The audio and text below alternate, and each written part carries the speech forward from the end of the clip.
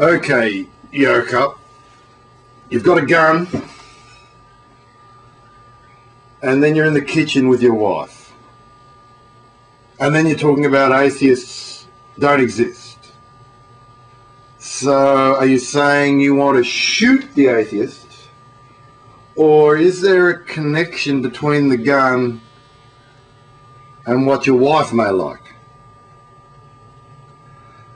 I don't know. I'm thinking maybe you're mishearing this word in your head. You think it's the word of God. I think it's just your subconscious crying out. You think you're hearing God saying atheists don't exist.